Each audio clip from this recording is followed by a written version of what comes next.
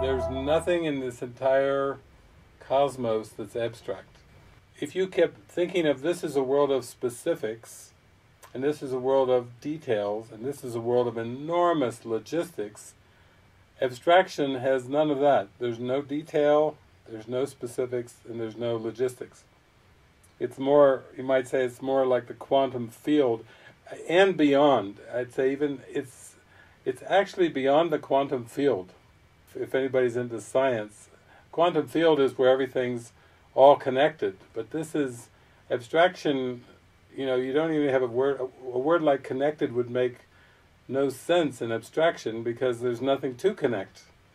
You don't connect the dots because there are no dots. The dots are specific. You can't perceive abstraction. Abstraction can only be known. So you might say that as you release all belief in specifics, all belief in time and space, then you open up towards an experience of abstraction.